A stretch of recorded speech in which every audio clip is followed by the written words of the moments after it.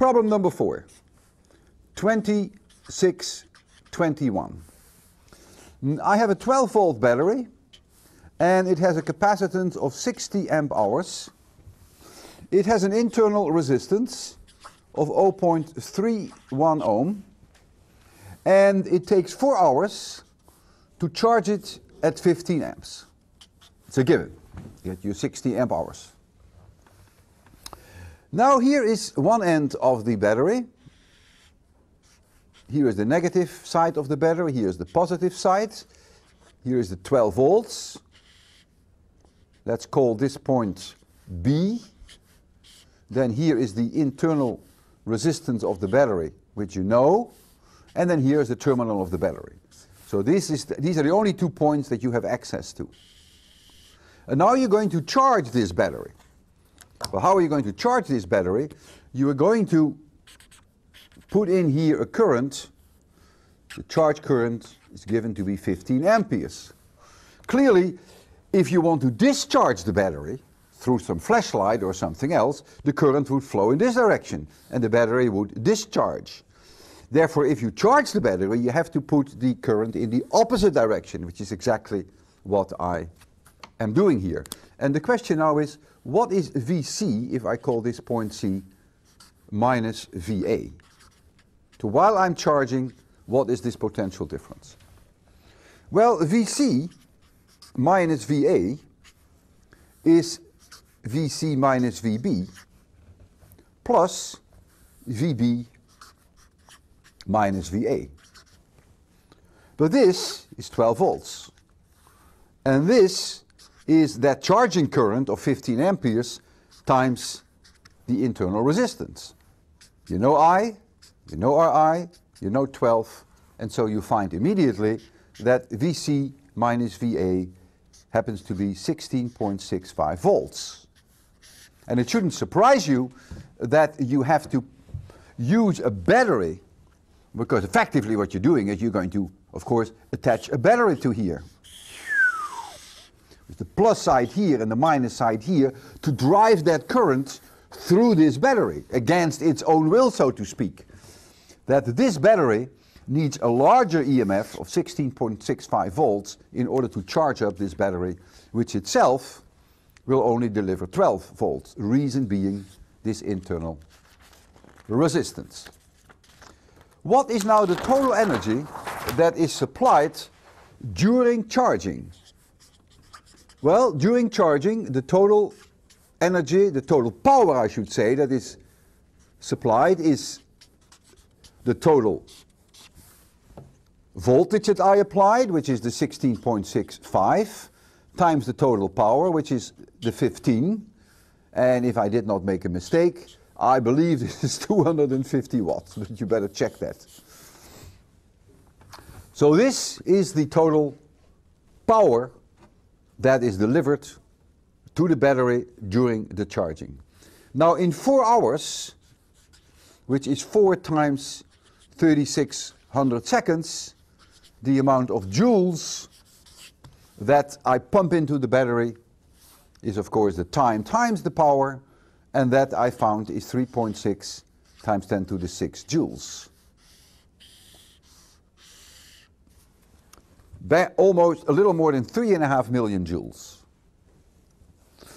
But now comes an interesting question under C. As I am charging, how much energy is dissipated in that internal resistance in the battery? Well, that is of course the time, which is the same as 4 times 3600 seconds, times the current squared through that internal resistance, which is your 15 amperes, times the internal resistance itself, which you also know is 0.31 ohms. And you find now that this is a huge amount. This is 1 million joules.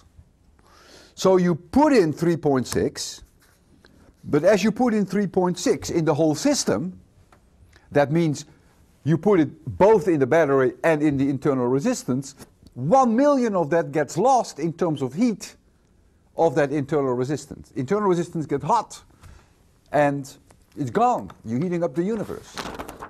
1 million joules. So when the battery is completely discharged And I do that through a external resistor. Here is your Ri, here is your 12 volts, your terminals of your battery, and I'm going to here put now an external resistance, discharging this battery. And I'm going to discharge this battery at a current of 15 amperes. That's what you're being told. And it will take 4 hours because the battery has a capacity of 60 amp hours. So for 4 hours will this continue? Let's assume that the current remains constant, which is a little bit naive to think, because this value for our I will probably go up with time, but we ignore that for now for convenience. And now what we are being asked is, what now is this external resistance? Well, I would suggest that we use Kirchhoff's law. We start here, we go all the way around the circle, and then the sum of all potential differences, I will write that down in shorthand notation, going all the way around, must be 0 in this problem. Now I'm going to make an agreement with you. Whenever I go uphill, that means whenever I go up in potential, I call that plus, and whenever I go downhill, I call that minus. You don't have to do that. You can reverse this, and your answer will be no different. So I'm going to start here, and I'm going to go around counterclockwise. If you prefer to go around clockwise, it would make no difference. So be careful. The current comes to me. The resistances are external, so I'm going up in potential. The potential here is higher than here. Uphill is plus. So I get 15 times R external. Now the current here is also coming to me. So I also go from a lower potential to a higher potential. So I get plus 0.31 times the same 15 amperes. But here, now I go down in potential. And when I go down in potential, we agreed it would be a minus sign. So this is minus 12 equals 0. I know everything in this equation except this, and I find, I believe, 0.49 ohms. So that is now the external resistor. And now comes the question, how much energy is supplied to this external resistor during the discharge? Well, the discharge takes 4 hours. There you go. I must multiply that by I square R going through that external resistor times the external resistor itself. You know all numbers. And what do you find? 1.6 times 10 to the 6 joules.